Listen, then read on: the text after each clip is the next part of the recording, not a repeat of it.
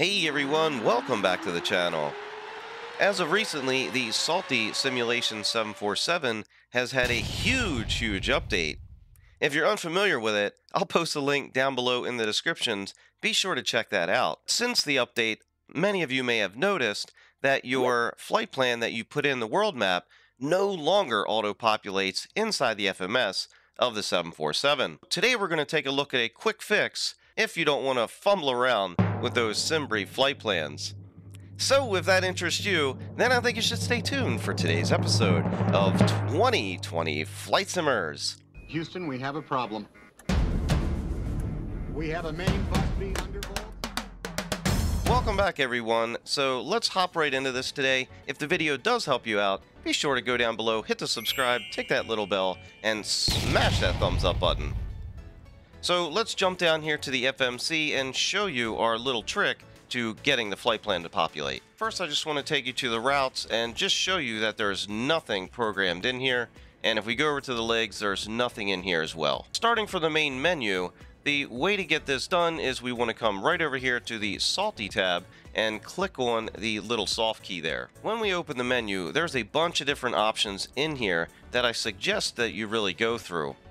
Some of the biggest ones are the units, the MEDAR data, and your SimBrief. But the one we're going to be talking about today is not in any of these menus.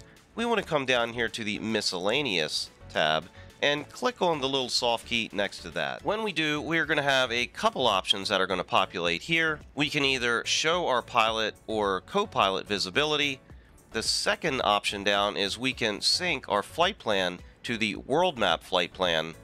And the third one, and this is really going to be cool for those of you who like to do these overnight flights and go to sleep while your autopilot's flying the plane, you can tick this on so that it will pause your flight right before your touchdown so you can perform the touchdown on the plane.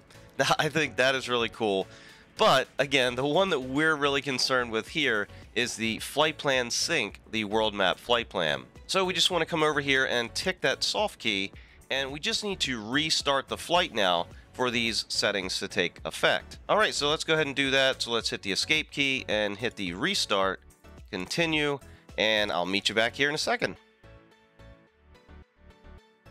Welcome back everyone. So one thing I do want to stress is that you can't just go up and hit the restart button for your flight. You have to go back to the main menu, go back to the world map, reload your flight plan in the world map, and then spawn back into the aircraft.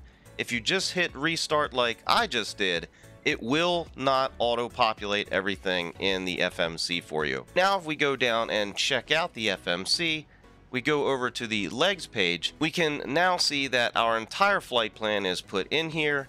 And if we scroll through the pages, we can see every waypoint has been input. But one thing you will notice, you can still get a discontinuity. I do recommend that you just pan through all the different waypoints. If you do see a discontinuity, it's very simple to fix that. All you need to do is to go up here to the soft key of the waypoint right before it, click on it, and then click on the soft key for the discontinuity. It will get rid of that. Go down, hit the execute button that's got the little green light above it, and that will go ahead and alter and correct your flight plan for yourself. Alright, so I hope this video helped you out today. If you have any other questions, please post those down below in the comments section, and I will get right back to you as soon as possible. Thanks everybody for joining us here on the channel. If you haven't done so already, hit that subscribe, tick that little bell, and smash that thumbs up button.